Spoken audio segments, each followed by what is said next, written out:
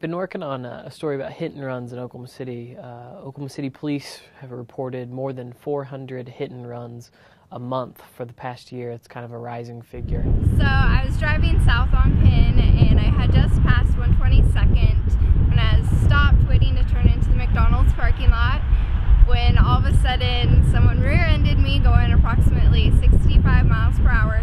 Remind you, I was stopped and they hit me so hard, rear-ended me kind of at an angle that it spun my car sideways. As I was sideways in the middle of Penn, they T-boned me before they went up over the curb.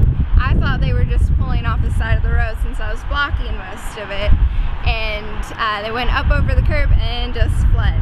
And I was so surprised that, you know, this wasn't any fender bender.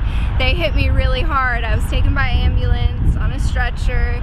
My car was totaled to pieces and their whole front bumper and grill was attached to my car. I just couldn't believe that someone just up and left after something like that. I have 6 bulging discs. At 24, I have arthritis all down my spine, and I'm going to physical therapy. I'm getting epidural injections into my spine. I had sprained my hips and my neck, and I'm still wearing a brace to this day. The doctor said that there's not much more they can do for me. They can only do a certain amount of epidural injections a year, and pretty much that I'm going to have to deal with it the rest of my life or until I decide to get surgery.